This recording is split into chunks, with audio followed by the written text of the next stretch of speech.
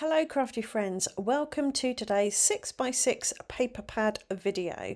Today I'm going to be using both the pastel and the more neutral paper pads for my cards, and I'm going to be using the other two dies from my belated Christmas present from my son that I didn't use in yesterday's video. So if you want to know about that, check out yesterday's video. So the first thing I did was take the scraps from the design paper pad and choose 3 patterns. I decided on a dark brown, a tealy colour and the yellow paper with the kind of paisley pattern on it. Then I took some scraps from the pastel pad and chose 3 colours that were fairly contrasting. So I've got the purple stripe, a peachy abstract floral and a green and white pattern. I then took each piece of paper and used my torn edge ruler to tear some edges because I wanted to layer the papers one on top of the other and have some torn edges visible.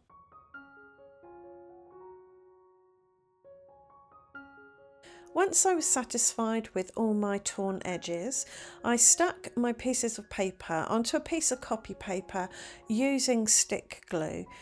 Firstly, I stuck what was going to be the bottom piece down, then I stuck the middle piece overlapping that bottom piece so that the torn edge was visible, and then I added the top piece on top, so that one went down last, so the torn edge of that is visible over the middle piece. I hope that makes sense. After I'd done that with the design paper pad pieces, I then did exactly the same thing with the pastel paper pad pieces.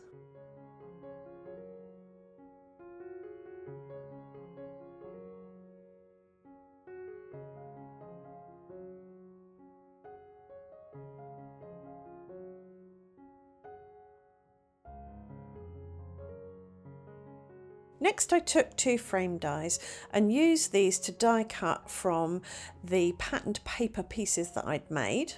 I used a rectangle frame die to cut a rectangle from the pastel papers and a square one to cut a square, funnily enough, from the design paper pad pieces. I then used the same frame dies to cut the frames that go with these rectangles and squares from smooth white cardstock so that I could put my patterned paper pieces on my card blanks and give them a nice stitched white frame around the outside. To adhere my frames and patterned panels to my card blanks, I simply used my high-tack PVA glue, added a little so as not to buckle the card fronts, and then popped them in position.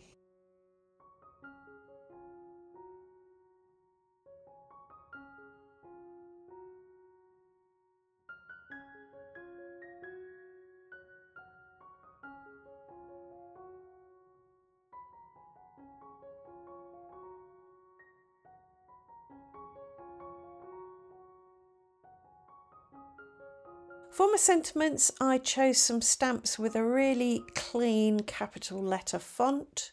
The one on the pastel card says sending love, and the one on the design paper pad card says thinking of you. And I stamped these in black to help them pop and stand out.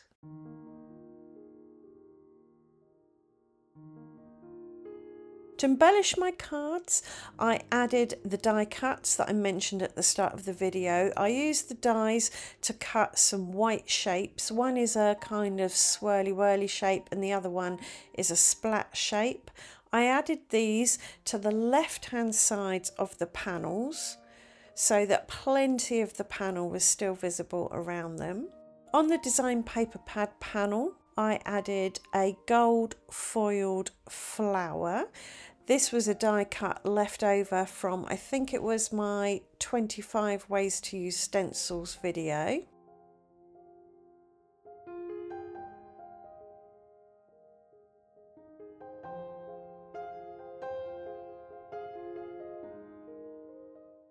And on the pastel paper pad card, I added a big gold heart because it has a sending love sentiment, which obviously works well with hearts.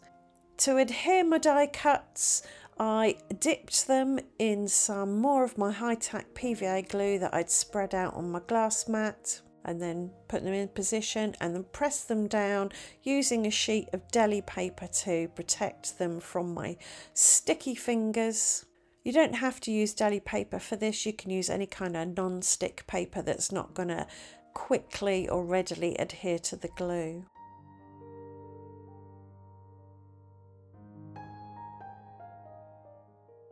For a bit of extra bling, I brought in some small gold foil circles that I've cut using my cover plate die that has lots of different size circles in it.